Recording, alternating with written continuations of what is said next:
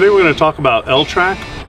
It's a sleek way of securing cargo and trailers, the bed of a pickup truck. It can mount a couple different ways. Today we're going to do it on the bed rail. So these are going to go up right against the bed rail. I have a pre-existing tonneau cover rail, and I'm just going to sandwich that in between.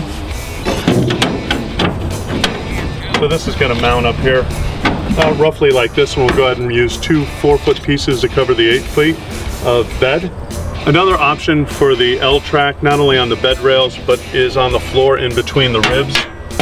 Typically it'll lay in there pretty flush. It's a little higher than what the ribs are in the bed, but it gives you a good versatile location to secure your cargo. So between the bed rails and the floor, you should be able to get a good 45-degree angle on whatever cargo you're trying to secure. What I've done is I've clamped my L-trak, sandwiching my tonneau cover track in between the bed rail here.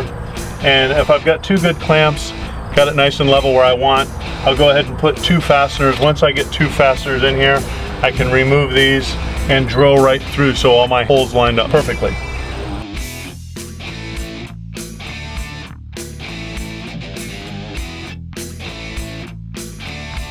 Now that we got the first piece installed, I've just gone ahead and put 2 or 3 fasteners in there, enough to keep it straight and level.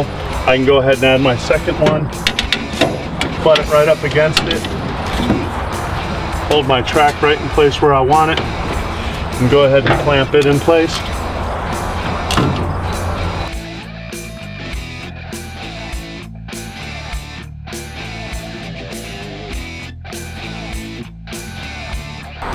So far, basically all we've done is gone ahead and tack the 2 4-foot pieces in. I've sandwiched the rail in between the bed rail and the L-trak. I'll go back in and drill, got about every 5 inches. Understand that this is only going to be as strong as the way we've got it fastened in there.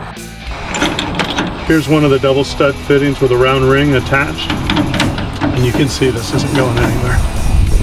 So as you're doing your layout, obviously with a 8-foot bed, 2 4-foot pieces fit perfectly.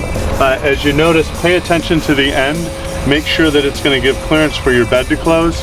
If you have a 6-foot bed, we do have actual Airline track that's available in 6-foot pieces, or you can go with a 4-foot and a 2-foot piece.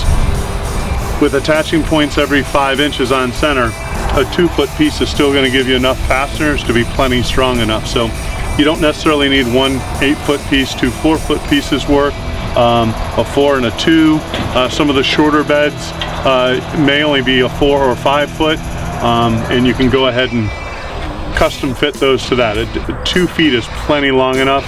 Actually 1 foot with 3 fasteners in it is plenty strong enough to give you the strength you need.